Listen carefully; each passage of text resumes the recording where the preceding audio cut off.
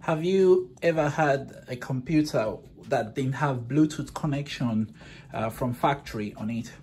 Here I am, I've got this Lenovo desktop, which I've had now for a while. It's got wireless connection inbuilt. As you can see, there's a wireless connection there, but it hasn't got Bluetooth. So if I want to connect devices like my phone to transfer data across, I can't do that because there's no Bluetooth inbuilt in it. So I tried to find a solution around this, and I decided to get a Bluetooth USB dongle. It's from Empower, that's the product name, and I'll put this in. And it's a 5.1 Bluetooth, so really updated one, and it's supposed to be for Windows 7 up to Windows 10 and even for Linux. So I'm gonna try this, and I'll do a review of this Bluetooth USB dongle, and I'll let you know if it actually works nice for this application.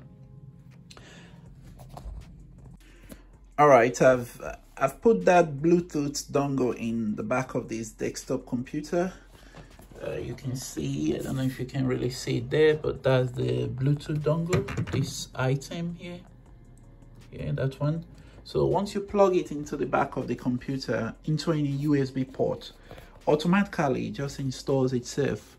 So down here on my computer screen, if I click this up, you can see I've got a Bluetooth symbol there. And just like a regular Bluetooth symbol, you can do whatever you want with it. Before now, that did not appear. If I take that off the back, you'll see that it would stop showing up on my computer now. Just take that off. There, I've got the Bluetooth dongle out. Just had to remove this item before that.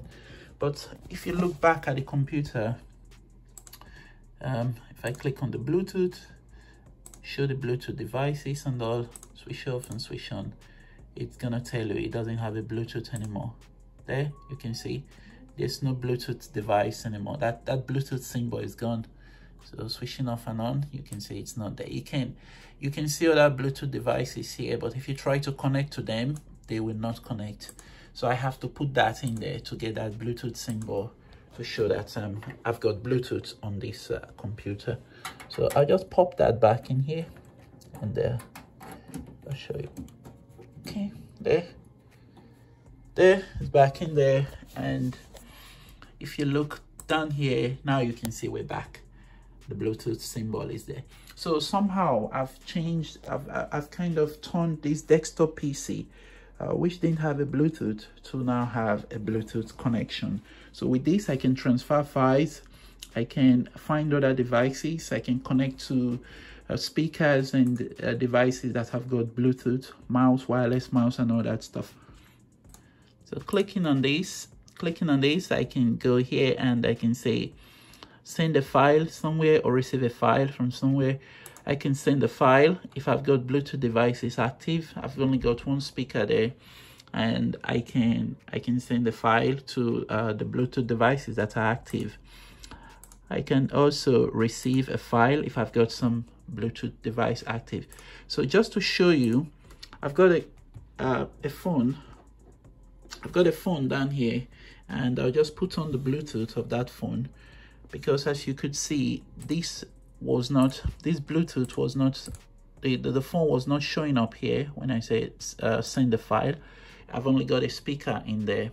So now I'll show you, once I put on the Bluetooth of this phone, you would see the computer would be able to detect the Bluetooth of this phone. I'll just make it visible to all the devices for 2 minutes, and now you can see that's the phone popped up there, and I can actually connect to it and just go next, as you would usually go like next, and pick the file you want to send to the phone, or vice versa. I can transfer a file from that phone to this computer.